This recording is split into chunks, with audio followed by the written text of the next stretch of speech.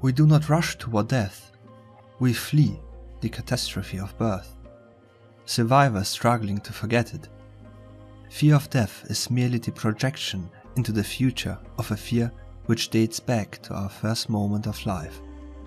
We are reluctant, of course, to treat birth as a scourge.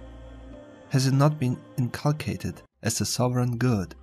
Have we not been told that the worst came at the end, not at the outset of our lives? Yet evil, the real evil, is behind, not ahead of us. What escaped Jesus did not escape Buddha. If three things did not exist in the world, or disciples, the perfect one would not appear in the world. And ahead of old age and death, he places the fact of birth, source of every infirmity, every disaster.